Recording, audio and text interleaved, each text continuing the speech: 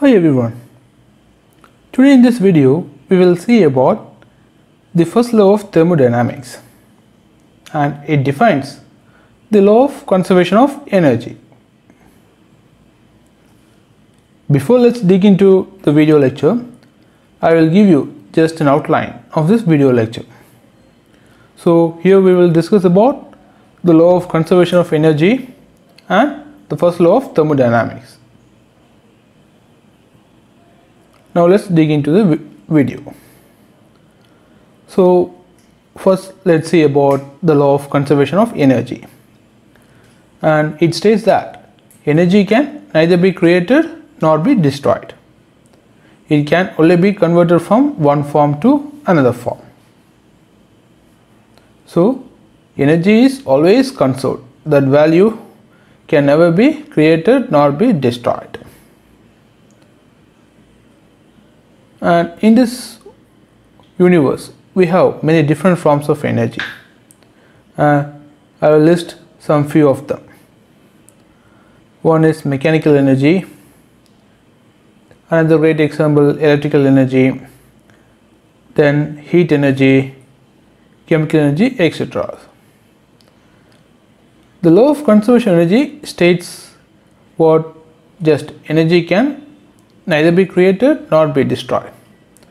It can only be converted from one form to another form.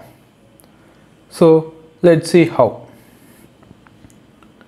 So the first example is electrical energy being converted to mechanical energy. The great example for you is the electric fan.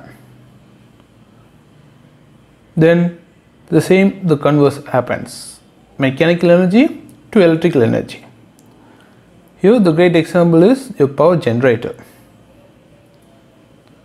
Next, heat energy converted to mechanical energy. The great example is your steam engine. Then we can see electrical energy being converted to heat energy. Here the iron box is your great example. As soon as you switch on the power, you could see that the bottom surface of the iron box getting heated. So here electrical energy is converted to heat energy. Next we can see chemical energy converted to electrical energy. The great example is your battery. So inside the battery the charges are being stored in chemical form. So when this battery is connected to an electric circuit, the chemical energy is converted to electrical energy. Now let's see what is internal energy. In thermodynamics, we can tell the change in total energy is a contribution of main three quantities. They are kinetic energy, potential energy, and internal energy. And you all know what is kinetic energy. It happens due to motion of the particles. Then potential energy, it is due to the change in position of an object. Here doesn't mean the change in position doesn't indicate that it is in motion, just the difference of energy between the two positions. Then all other remaining forms of energies comes under the category of internal energy, or in short we can tell internal energy arises due to motion and the configurations of atoms, molecules, or the subatomic particles inside the matter, and the letter U is used to denote internal energy. So change in total energy is always equal to change in kinetic energy plus change in potential energy plus change in internal energy. Now let's dig into the main topic of this video lecture, that is the first law of thermodynamics. So the first law of thermodynamics states that the change in internal energy of a system is always equal to the heat transfer to a system minus the work done by the system.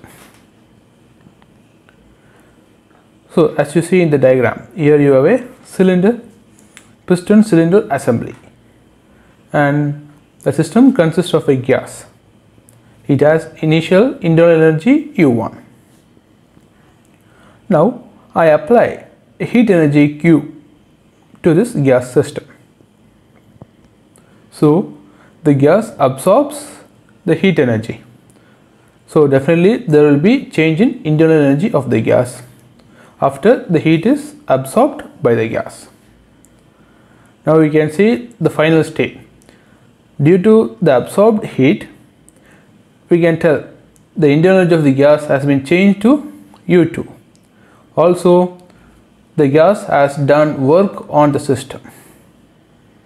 So we can tell totally we are taking this as this piston cylinder assembly as a system. So here the work is being done by the system. So the work is denoted by a negative sign. So what happens here is the gas absorbs some heat and the work is done by the system.